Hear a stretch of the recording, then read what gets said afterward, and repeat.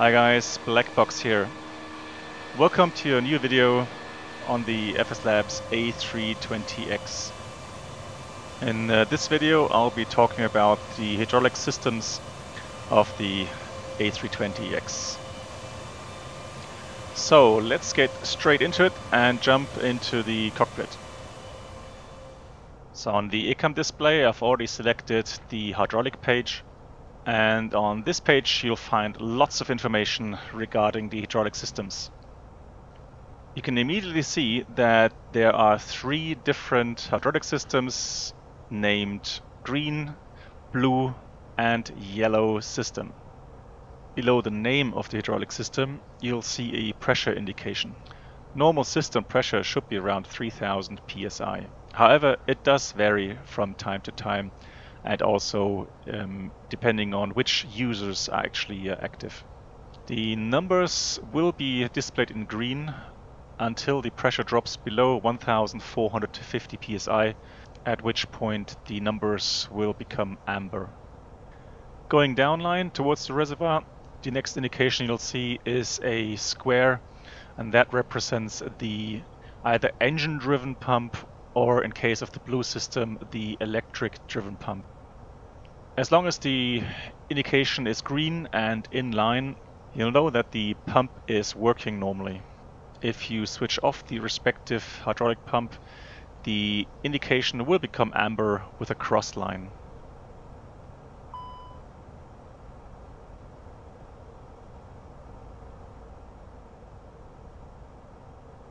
Should the pump output pressure fall below a certain value, then the square will also become amber and LO will be displayed in the box.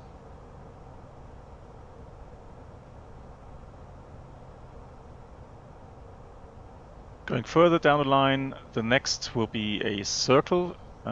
This you'll find in the green and the yellow system, and that indicates the fire valve, which for example will be closed when you push the fire warning switch.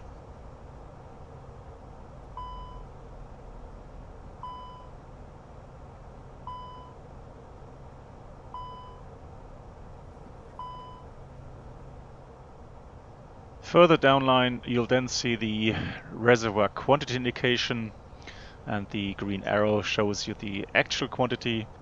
Then you'll see a green rectangular box showing you the upper and lower limits of the normal filling quantity, and towards the bottom you'll see an amber box showing you the area where you get the low level warning. Furthermore, you have some more indicators showing you the PTU control indication, also the yellow electric pump indication, and last but not least the red indication. And you'll get more detailed information about those later on in this video. So let's now talk about which users are actually being supplied by the different hydraulic systems. So let me start by saying that the green system is the most important system of those three. And that is because the green hydraulic system powers very important systems like the landing gear, the normal brakes, the flaps, the slats, and also a lot of control surfaces. On this schematic you can actually see which of the control surfaces and other users the green hydraulic system powers. Be aware of the fact that this list is not complete, it just simply shows the most important systems.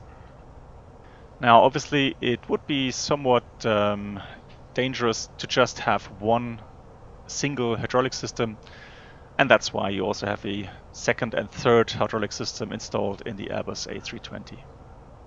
So from the list you can see that the yellow system takes over the flaps, and the blue system can actually power the slats. Also very important systems like the rudder is actually powered by all three hydraulic systems. So if one of those systems fails, you have 2 remaining systems to make sure that you always have rudder power.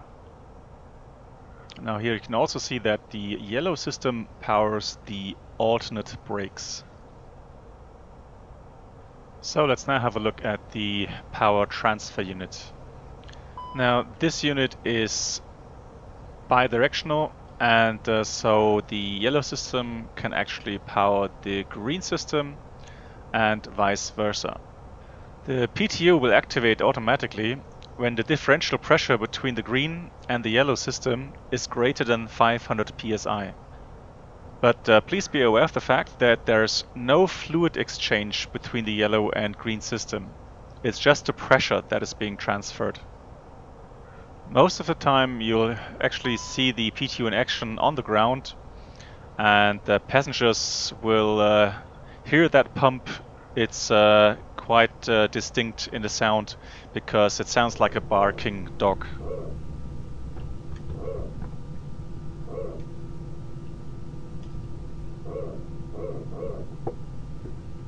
Now also there's a certain system logic behind the automatic function of the PTU. So for example here the yellow system is without pressure, however the PTU is not running, and that is because the parking brake is set to on. If we switch the parking brake off, then you'll see the PTU will start running. Switching brakes on again, and the PTU stops working. Now let's talk about the yellow hydraulic system. And there you have a engine-driven pump providing the system pressure, but also you have an electric backup pump. Now this pump is only to be used for short periods of time, and may be used also in case of an abnormal. However, longer time use may cause it to overheat, so be careful with that. And usually this pump will be used on the ground when you switch off the right engine, the number 2 engine. That way you still have a yellow backup system just in case the green system fails. So here we have the right hand engine switched off. Now I'm going to turn on the electric hydraulic pump, and you can hear the high pitch sound from the yellow elec pump.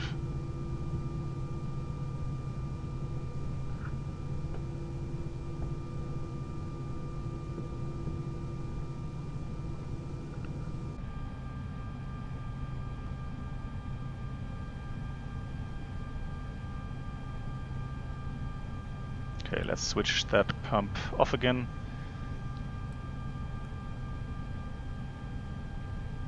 And the yellow pressure decreases again. Right, let's now have a look at the ram air turbine. Now the ram air turbine can be extended manually, or it will be extended automatically as soon as both AC main buses are powerless. So the ram air turbine is a little propeller which drops out and then turns due to the airflow around the aircraft.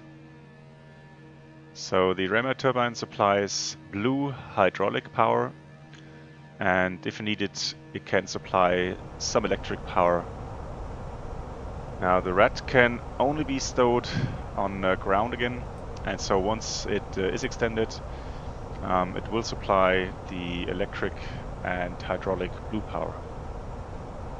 Now you notice on the ECAM display that the pressure being output by the red is a little bit below 3000 psi, typically around 2400 2500 psi. So this concludes the video about the overview of the hydraulic system in the A320X. I hope you have enjoyed it. If you have further questions, as always, post them down in the comment section below, and I'll try to answer those as fast as I can. Thanks again for watching. Until next time, happy landings.